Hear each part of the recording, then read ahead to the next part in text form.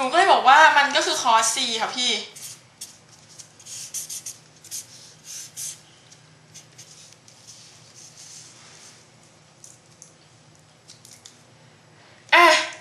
ถ้าคนมองเก่งๆหน่อยเขาก็จะไม่ต้องมานั่งทำตรงนี้เขาก็จะมองแบบนี้เลยว่าอ๋ออันนี้สามเหลี่ยมมุมฉากไอ้นี่ไปแล้ว90แปลว่า a บวก c เท่ากับ90ด้วยโอเคปะเขาถาม90ลบ a อันนี้บวกกันได้90ลบไป a 1ก็ต้องเหลือ c ทันไหม a บวก c เท่ากับ90เพราะเนี่ยคือสามเหลี่ยมมุมฉากไอ้นี่เอาไปแล้ว90 a บวก c เท่ากับ90แน่ๆเขาถาม cos b ลบ a เรารู้ว่า b เนี่ยคือมุมฉากคือ90องศาดังนั้นก็จะได้ว่า cos 90ลบ a โอเคไหม90ลบ a อันเนี้ยบวกกันได้90อันนี้เอาไปแล้ว a ก็ต้องเหลือมุม c โอเคเพราะฉะนั้นมันก็เลยเหมือนกับว่าอันเนี้ยมันถาม cos c cos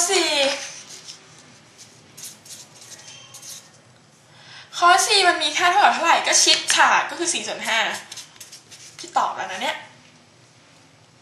เขาถามแค่นี้ใช่ไหม4/5ก็คือ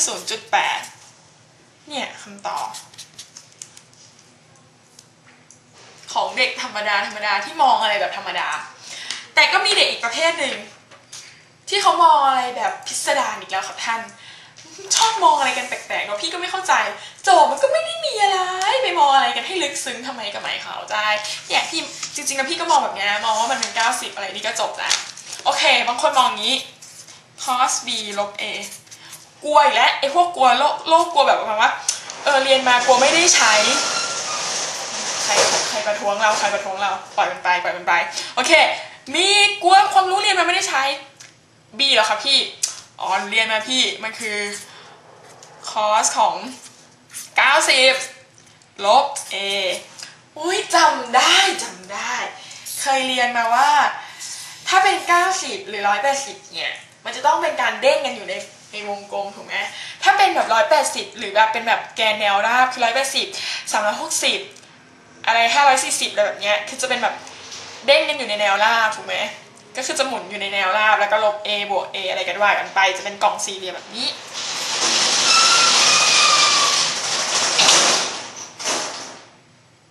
นะโอเคจะเป็นกล่องสี่เหลี่ยมแบบนี้ใช่ไหม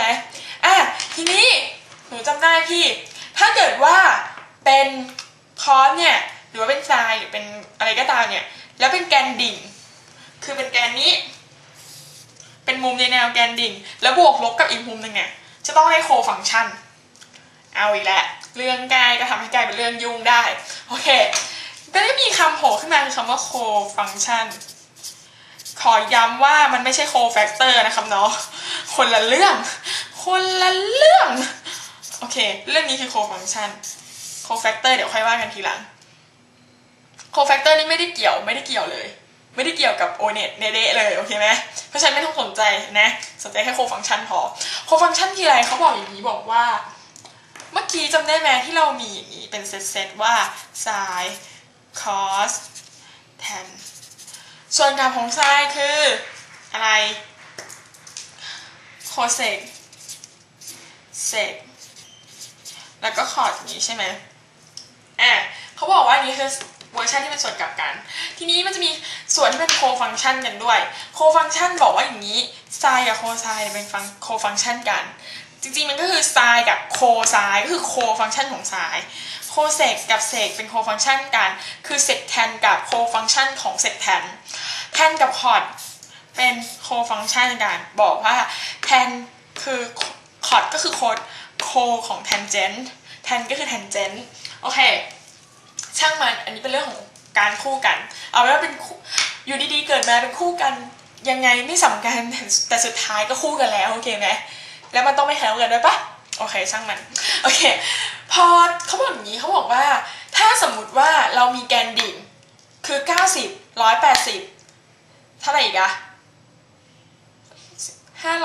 540ใช่ปะใช่แบบนี้ไปเรื่อยๆนะคือให้มุมตรงนี้มันอยู่ในแกนดิ่งคือตรงนี้หรือไม่ก็ตรงเนี้ยเขาบอกอย่างนี้ว่า ถอดฟังก์ชันเสร็จเนี่ยจะได้โคฟังก์ชัน